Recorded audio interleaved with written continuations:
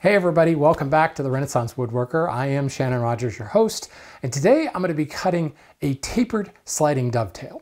And certainly the aim of this is to show you how to lay out and how to cut one of these, but my greater aim for this video, as well as a few in the future, is to talk specifically about chisel skills. I get questions from a lot of people about how would I do this technique or this technique, and they're kind of slightly out of the normal techniques, and people can't think of a plane that will allow them to do that. And I'm often surprised that no one thinks of just using a chisel. The chisel is really the first woodworking tool. Hand planes are just chisels set at an angle. Saws are just a whole bunch of tiny chisels lined up in a row. The chisel is the most powerful woodworking tool. It has no limits. It doesn't care about angles. It doesn't care about reach, capacity, any of that stuff. It can do pretty much anything. Now, this is not a minimalist woodworking type thing. Build something with only 2 tools, or use only the basic tools, because then we'd be talking about why not you just sharpen a stone and go from there. I like to use specialty planes. I like to use specialty saws. I like specialty tools in general. If it makes the work more efficient, I'm all for it. But here's the thing. People so often are focused on a tool that's specialized to help you do this one task that they forget that they already have a tool that can do that task right there in their tool cabinet. The chisel will do it. And here's the thing. If you embrace mastering your chisel skills, get comfortable using a chisel, get comfortable essentially freehanding work, because that's really what chisel work is, and that's also why it scares people. This is going to make you an eminently better woodworker. You're going to run into those unusual situations, inside corners, sliding dovetails, moldings around corners, and you wonder, how am I going to do this? Look no further than the chisel. And if you've spent some time honing those skills and getting more comfortable handling a chisel and using a chisel, using it bevel up, bevel down in a variety of situations, there is absolutely no project, no task that you can't accomplish. So yes, sliding dovetails can be done using something like a dovetail plane. I've even got one. But you know what's funny? When it comes to the tapered sliding dovetail, I don't use my dovetail plane. This is enough of a twist on the dovetail joint that really the most efficient way is using a chisel. Now, I've heard on some podcasts lately, you know who I'm talking about, that you have to have a dovetail plane to make a sliding dovetail. Not true, and I'm going to show you how to do it right now. Just a quick overview of the joint. Obviously, we have a dovetail shaped on the bottom. The dovetail allows these boards to interlock together. The sliding dovetail allows you to run the tail across the board in a cross-grain situation. By fitting these two together, this board is allowed to expand and contract. You don't glue it, or if you do, you glue just like the first inch or 2 of it, and you allow the rest of it free to expand and contract. Because we have a dovetail shape here, it locks the pieces together. More often than not, these can be quite tight as well and really don't need any glue at all. But the tapered sliding dovetail is because things get really tight and a heck of a lot of friction builds up. And you can imagine, this is just a 6-inch wide board. If you had something like an 18 or 24-inch case side, the amount of surface area that's involved here and the precision required to create this joint would create so much tension that a lot of times it can be very difficult to put together. The tapers to the back, so it's narrow at the back, and the tail itself is narrow at the back. It's not much, but the beauty of this is it allows this piece to come together, and it's sliding real easily, and it doesn't start to come tight until about 1 inch is left. And from here,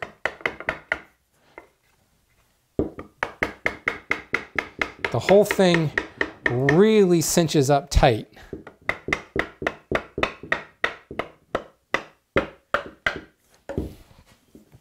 And by the way, here's a little trick that I do with the tapered dovetail.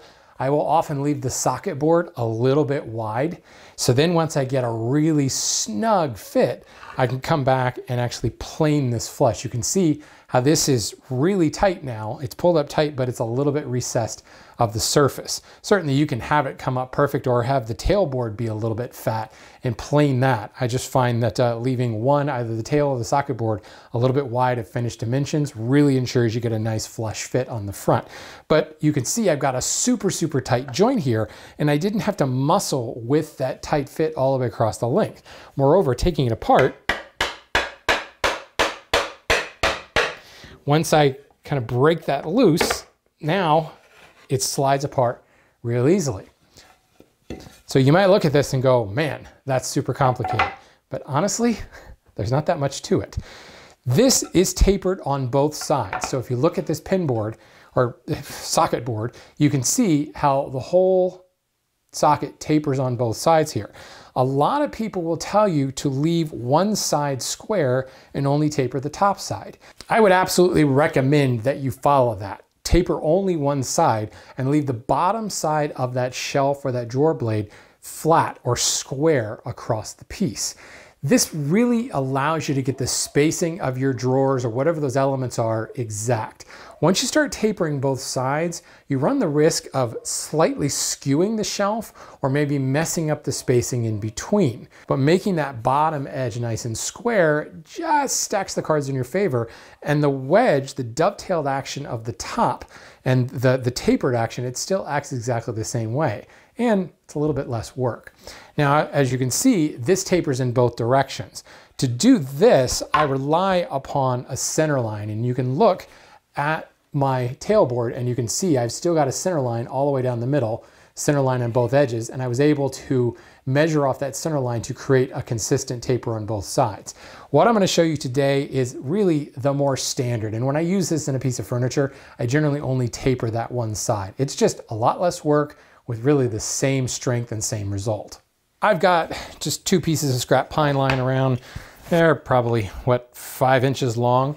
Traditionally, when you're going to use a sliding dovetail, it's because you've got a wide board and a cross grain situation, and the sliding dovetail fixes that cross grain conflict. It's nothing to say you couldn't use it on a smaller piece like this, but traditionally they're much wider. But for demonstration purposes and just for the sake of time, I'm going to use a narrow piece like this. I've got my 2 boards. I'm going to need a crosscut back saw, and I have a fence that I've created that has a 15-degree angle cut on one side. This is the same fence I use for all of my sliding dovetails, and I actually have a video, a live demonstration I did on making sliding dovetails where you see this fence used as well. So if you're looking for just standard untapered sliding dovetails, you want to check that video out. Still, I'm going to use this fence for the tapered version as well. I am going to use my router plane for cleaning out the floor of this. There's nothing that says that I can't use the chisel for that as well. But here again, this is not about, oh, I'm just going to use a chisel. I'm just going to use only the basic tools and go with a minimalist approach. If that's what you want to do, that's great. In this particular instance, the router plane would be the most efficient way to clean out the floor and the most accurate way, or I should say the most precise way to get a consistent floor. So I'm going to use that, and that's it, really. That's all I need. Well, chisel, of course. First things first, this is my tailboard. And I guess technically we should call this the socket board, but just out of habit, I call it a pin board because it's tails and pins, right? This will be the female part of the joint. This will be the male part of the joint. So I want to first determine how deep the socket's going to be. And frankly, I just shoot for about half, maybe a little bit more than half the thickness. So just kind of eyeball that. And I'm going to make a baseline mark right in the middle of my socket board on both edges. Next, I'll take that exact same mark and I will mark out the baseline for the tail.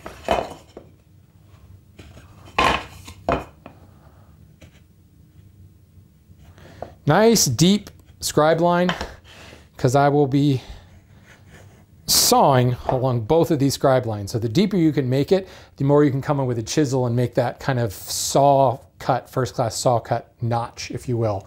Now I need to figure out the extents of the socket.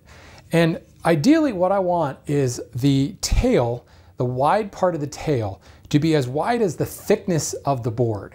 and then it narrows down to a narrow neck in the inside. The reason that I want it to be as wide as the board is thick is that gives me the maximum dimension to taper down and keeps the neck wider. Again, the neck would be that narrow part of the tail right at the baseline. If I bring my lines in and I make the wide part of the tail, you know, narrower than the actual thickness of the board, then I end up with an even skinnier neck on the tail, and that's really going to be the weak part of the entire joint. I want to maximize the thickness there to provide the greatest strength. So if my tail at its widest point is as wide as the thickness of the tail board, that will give me the maximum extent of my socket. So I just line it up, and obviously if I had an exact location where this would be, I would line this up, but what I want to do is, using a pencil, capture the thickness. So now I've got two lines on the edge of the board right over my baseline that tell me this is how wide the socket is at its maximum point. In other words, down here at the baseline, where the widest point of the tail is where I want that socket to be. So now I can use a dovetail marker to set my angles. Now, as I said, my dovetail fence, my sliding dovetails have always used a 15-degree angle. I have a dovetail marker that I made that is a 15-degree angle. So if you already have a dovetail marker that's 1 in 6 or 1 in 8 or whatever that is, you want to make your fence match that. I made this as a project on actually sliding dovetails. If you look close, that's a sliding dovetail. I made this as a project in the hand tool school, and I specifically set it at 15 degrees because I like that larger splay. I think it kind of looks cooler, and it gives me a little bit more bite, I think, in a sliding dovetail. As far as what angle you need to choose, I really don't think it matters. You know, 14 degrees, 12 degrees, 13.4 degrees, 3.14 degrees if you like pi. It doesn't really matter as long as your gauge matches your sawing fence. So now that I know the maximum dimension, I can line up my gauge, put my pencil in my baseline. Here is the baseline that I struck in with a knife. I put my pencil in that junction, and I can mark the shape of the socket. So now there is my socket laid out. And now where the narrow part or the neck of the tail intersects the face, I'm going to make just a little tick mark, carry those lines over. And now I can use a square and a knife to run those lines back across the face.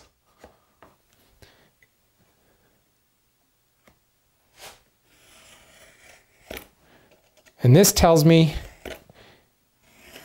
where I'm going to saw.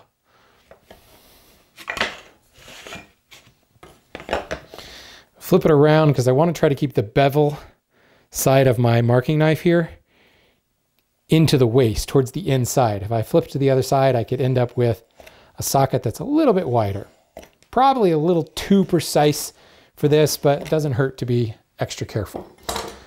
So now with the lines knifed across, now I've located the neck on the opposite side of the board, which means I can now come back with my pencil, or you can use a knife if you want. A pencil is perfectly fine. Drop the pencil in that point where the knife line comes across. Whoops, I almost did it backwards. Make sure you're marking that angle down. Flip that gauge around.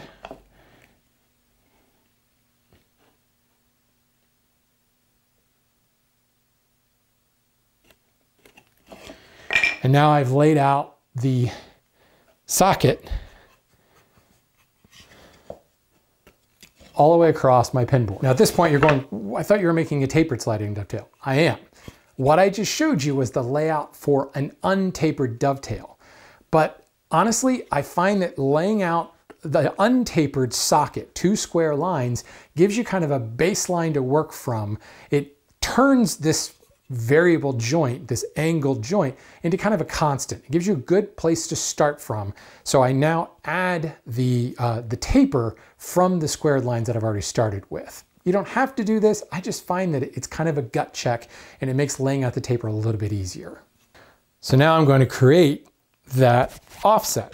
So let's just go ahead and mark this, the front of my piece. This will be the widest part. I'm going to grab a ruler. Actually, I don't even really need a ruler. I'm just going to grab an arbitrary amount here and let's come in maybe an eighth, maybe a little more than an eighth at the back. This doesn't have to be much. If I were doing a 24-inch wide case, I would probably only run that taper 1/4 of an inch. Because again, the more you move this taper in, the narrower the neck on the tailboard is going to be and the more fragile it will end up being. So it's a very, very small taper. And now I can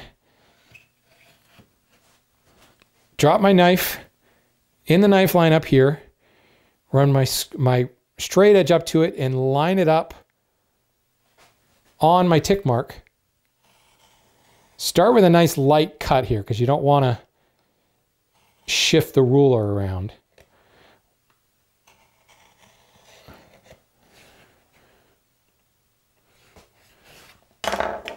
And now I have the new taper line, and I can now locate the new angled line.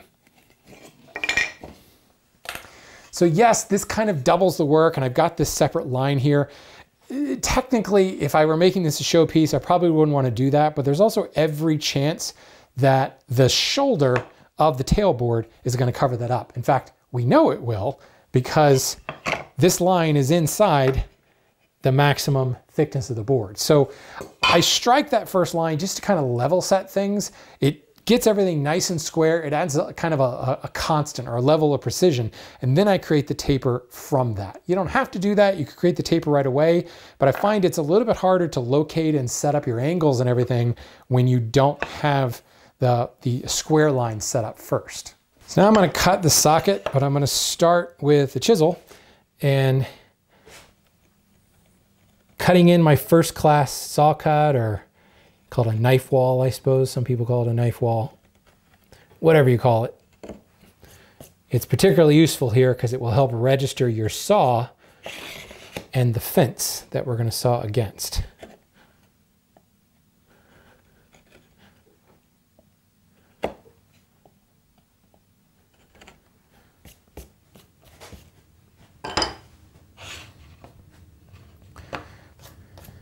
Grab a holdfast, grab your sawing fence, take the angled side in, and I'm going to grab my tailboard for a little bit of support for the fence back here, and I do want an ancillary clamp. So first things first, I will take my saw and I will drop it into that knife wall I created. And this is why you want a nice deep knife line so that it actually registers cleanly in place. Now I slide the fence right up against it. That registers the fence where I want it.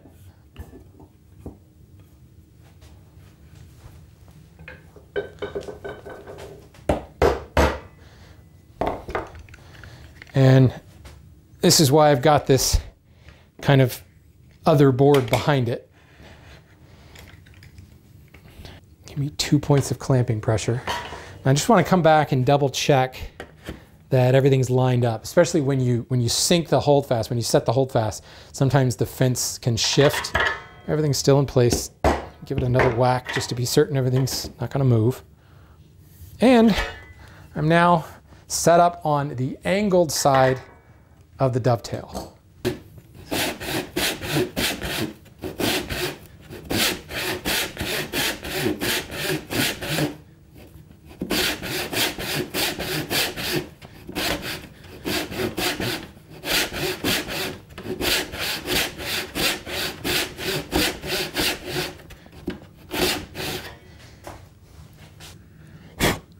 Okay, I've hit my baselines. So now I can pop off my fence and repeat this cut on the other side.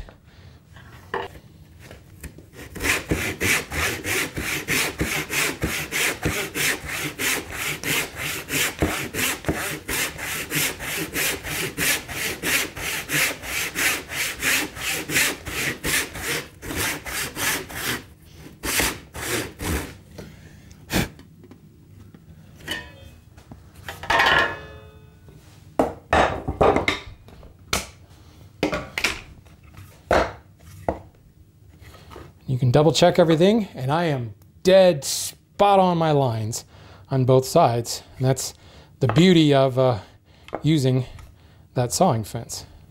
Now, before I put the saw away, the last thing I'll do is I drop a saw cut right down the middle of the waist. I've heard this referred to as a Morton cut. It's going to make chiseling out the waist easier, but also in some respects actually possible. Because we have a dovetail shaped joint here, the waist is wider at the bottom and it will wedge in place as you try to chop it out. So throwing that saw kerf in there gives you kind of a pressure valve to allow you to chisel things out. Now we can have a little bit of fun and use the chisel to pop out the waist.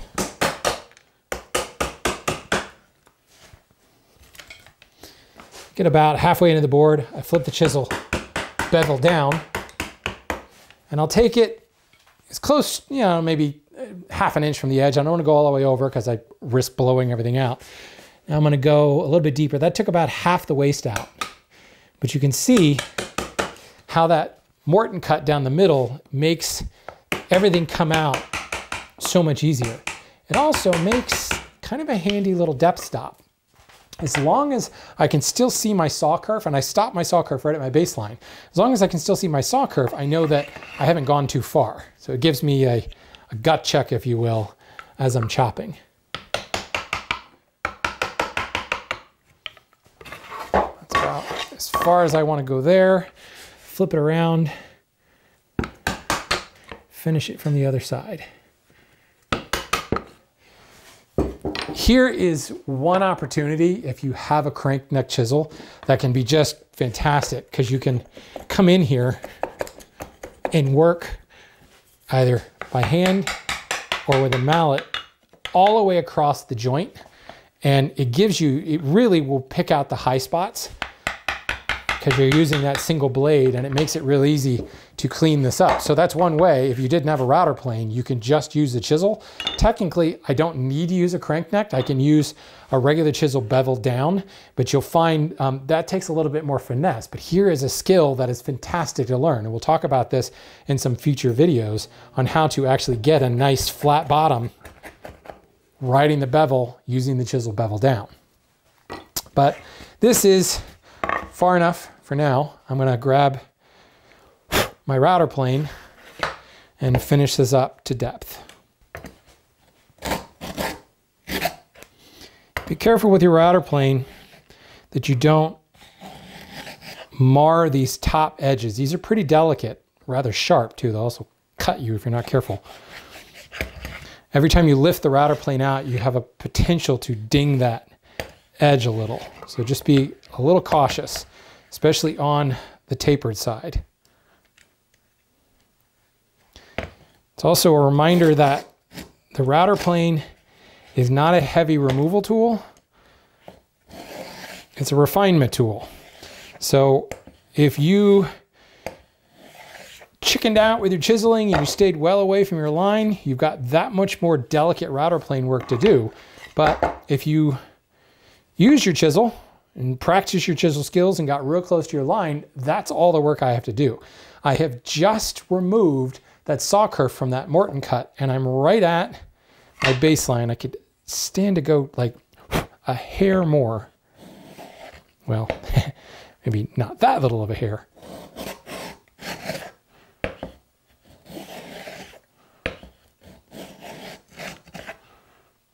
But that now has my socket, and you can see there's my taper. There's my original line, and there's the taper. So it's a subtle taper, but it's a taper nonetheless. I already got the baselines marked out on my tailboard, so I did use a chisel, and I chiseled in that first class saw notch all the way around because I will be sawing out the shoulders. I then used my same dovetail guide and laid in my tails. Again, setting the wide part of the tail right at the corner, right at the maximum width of the board. I laid that in, and I actually laid it on both ends, just like I did for the socket. Lay it out perfectly square. Now, I've marked the front side of this, or the wider part of the joint, and you want to bring it down to the socket you've already cut and kind of get your bearings. So when I set this in place, lining up front and front, I can see here is the taper.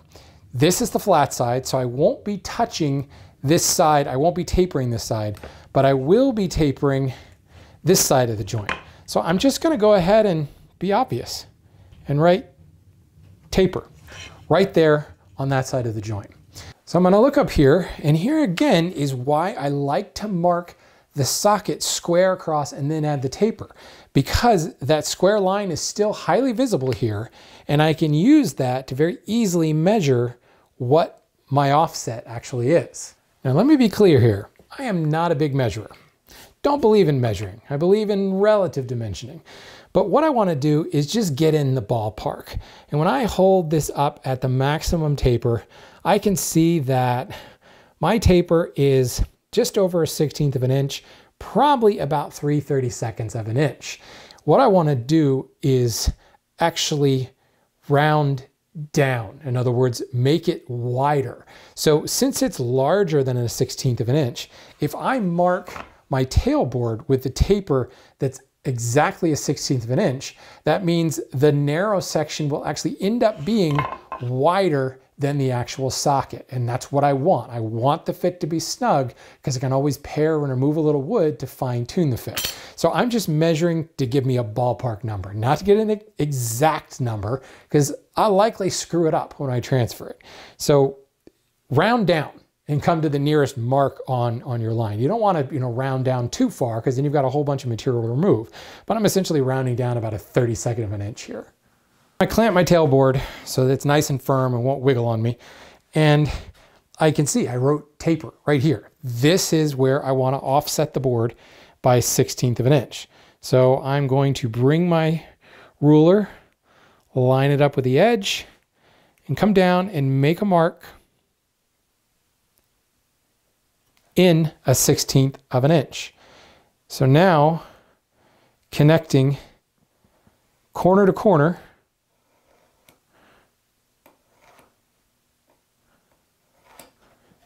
I now have my taper laid in.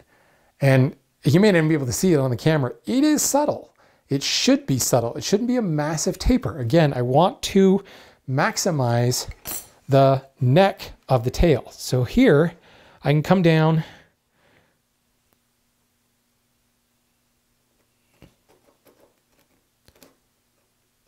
and now I can draw in my new tail line. And let me just draw my baseline in. So now I've got the profile of my tail on the narrow end and the profile of my tail on the wide end all laid out, and I'm ready to start cutting. That first class saw cut comes in real handy here. This is the untapered side. And it is not a deep cut.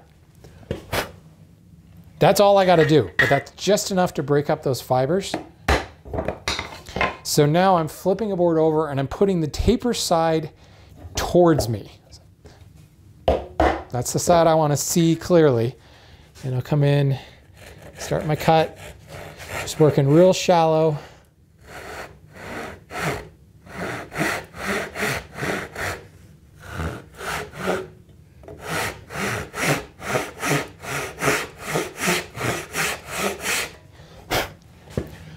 Should be right at my line. Another pass or two. Okay, I'm cut there, so now I need to go just a little bit deeper on this end. Purposely kind of angling the handle down. And once I feel like I'm there, I actually press the plate into the wood, and you can feel if there's any high spots in the middle, if the saw plate is rocking, that registers firmly. I'm at my lines on the tapered side and on the untapered side. That's all the sawing I have to do here. So this is where some would say you would need a dovetail plane.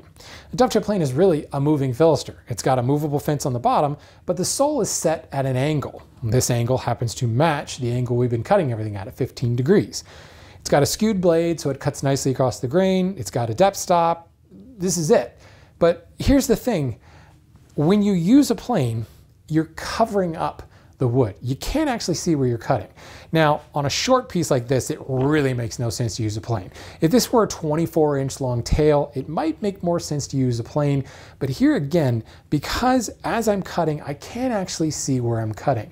And because I've got to create a taper, I really want to be able to see where I'm working. I want to be able to see my layout lines. And the one tool that offers ultimate visibility while you're working is the chisel. I can see exactly where I'm cutting, exactly how close I am to my line. And this is where I find adding the taper here is an extra level of complexity that makes the dovetail plane not the most effective tool. The chisel wins hands down, both from an efficiency perspective and from an accuracy perspective. So lecture aside, I'm going to start on the untapered side. And you'll notice again, that's why I wrote taper on there. I don't see that, which tells me this is the untapered side.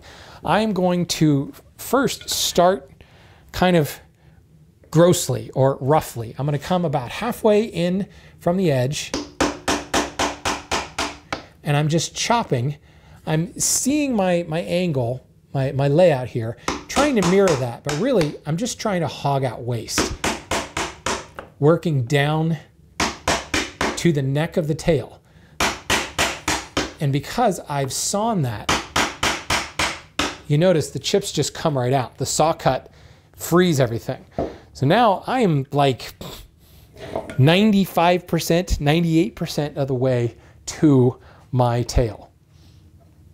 From here, I can come back and pare it into shape along the grain. Here again is where something like a crank neck chisel can be really beneficial. I will start on one end and essentially use my layout lines and pare across the grain. That's the weakest direction of the wood. It's the least force required.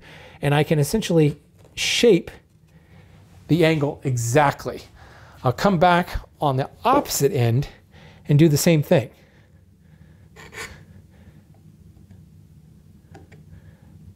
I like to set it in the saw cut and kind of pare my way across, pivot it back into place, and I can very easily shape that angle. I don't know why I'm still using my crank neck chisel. It's not necessary here.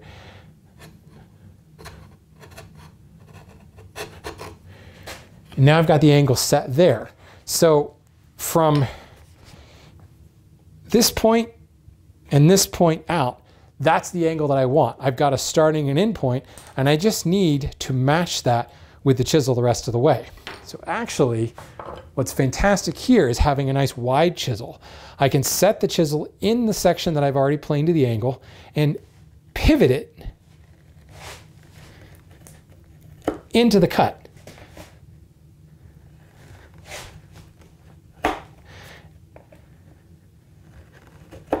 That matches the angle of the tail and allows me to very quickly shape it the rest of the way. Got a few bumps and bumps right there. This is where, again, a paring crank neck chisel can be nice because I can kind of come across and pick up any high spots.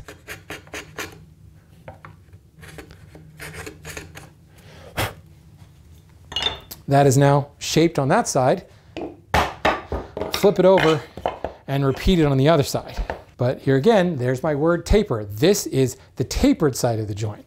So I have to be a little bit more careful of what I'm doing. I'm going to still start by kind of roughing in the shape, chiseling down to my baseline. And remember, my cut actually goes deeper on this side. So I'm going to come down and look at my layout line, and I've got more wood to remove on this side.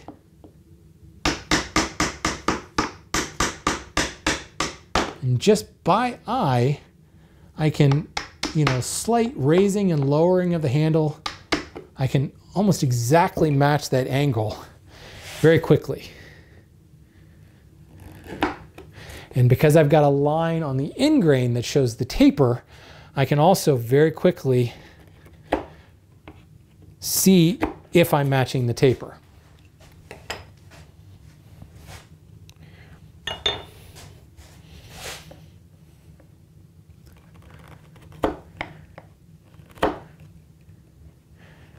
Using that same pivot technique, but now I'm going to look at the line on the end grain that shows my taper, and here again, ultimate visibility. I can see exactly where I'm cutting.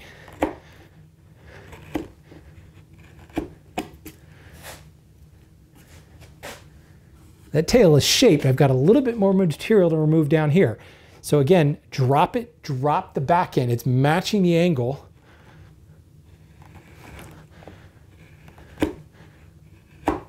Just pivoting cuts.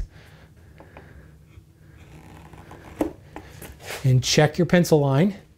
If you can still see some pencil line, you've got a little bit more to remove. Now remember, that pencil line denotes a taper that's actually, in our case, about a 32nd of an inch wider than the socket.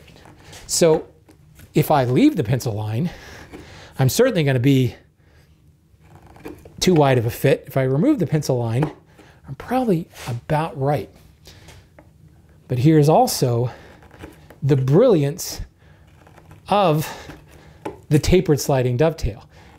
If I am too wide on the narrow end here, it just means that the tailboard won't seat all the way. And if you remember when I showed the example joint at the beginning here, I said that I like to leave my boards wide. If you purposely leave this board a 1/2 inch wide, a 1/4 inch wide, I've got the ability to refine the fit of this joint, get it seated exactly the way I want it, and then I can trim the width of the socket board or the tail board in order to get everything matching up nice and flush. So there is a lot of room, wiggle room here. Just unifying any facets I've created, and that is done. So I've got a clear tail on that side and that side. I'm right to my layout lines on both sides. And there's certainly, especially when you look at the shoulder, you can certainly see the taper. That shoulder is fatter than this one up there, but it's still relatively subtle. Now the real proof in all this is, how does it fit? So here's the front, here's the front. You slide together and you can see nice and smooth, no resistance.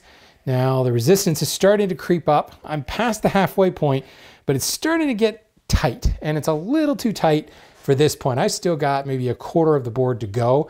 Now I could probably hammer this home and it might be okay, but that's not really the point of this joint. We want it to slide together a lot easier. I really don't like it to start to come hammer tight until I'm about 1 inch, maybe 1.5 inches from the edge of the board. So, you know, just for fun, let's just say we want it to come tight right around there, and then I can hammer the rest of it home. So what I'm going to do, and we should actually expect this, because I know that I left this taper fatter than the actual socket. So I'm going to come back to my bench hook. Let's just lock this in place, and I'm just going to pare away a little bit more wood.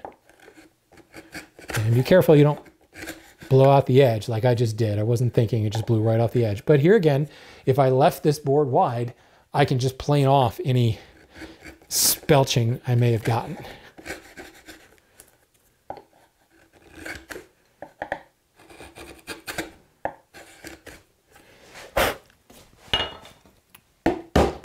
Is that a 32nd of an inch? I don't know. It doesn't really matter because we've got so much flexibility with this joint. And it comes up tight right at my pencil line, which tells me now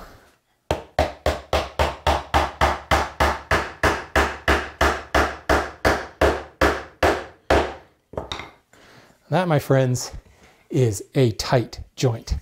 It is completely tight on the front. That's a pencil line, it's not a gap. And look at that, it is tight on the back. And there's that little bit of spelching I got from being too aggressive with the chisel. but this is so unbelievably rock solid. And guess what?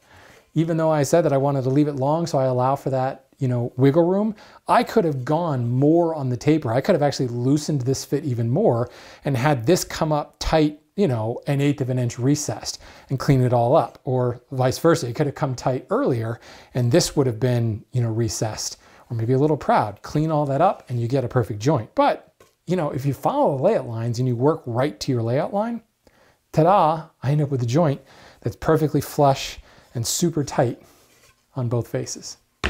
So I'm not going to pretend that you can't cut this joint if you do have a dovetail plane, but obviously you don't need it. And for something this scale and for something with this taper, I definitely wouldn't want to use that dovetail plane. This is not about use as few tools as possible, use as basic a tool as possible, be minimalist in your approach. Heck no, I don't want to espouse that. What I do want you to take away from is the chisel is ridiculously powerful. Everything you saw me do for cutting this tail was essentially done freehand, just a chisel and working to a line. Honing your ability to use a chisel and remove wood right back to a line can give you a joint that fits as precisely as what we have here with as much stuff going on. We've got tail angles and socket angles and taper angles and square angles and all kinds of stuff, but it's all just lines that you need to work back to. You hit those lines, you hit your joint, and it can be done, I feel, more efficiently and more accurately when I can see what I'm doing by using just a chisel.